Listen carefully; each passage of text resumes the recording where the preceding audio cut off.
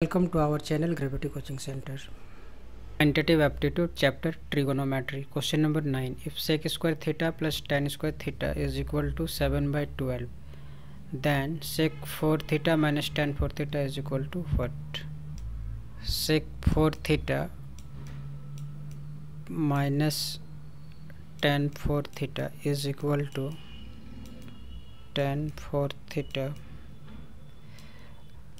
is equal to sec square theta whole square minus tan square theta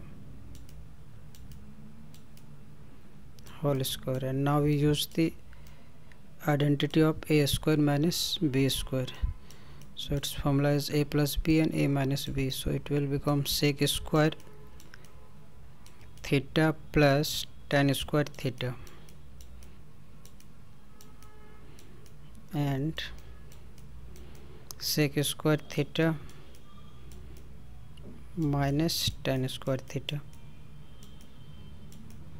So equal to, given that sec square theta plus tan square theta is equal to 7 upon 12. So we put here 7 upon 12 into the value of the identity sec square theta minus tan square theta is equal to 1.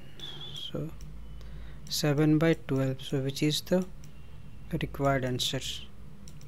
So the option A is the correct answer.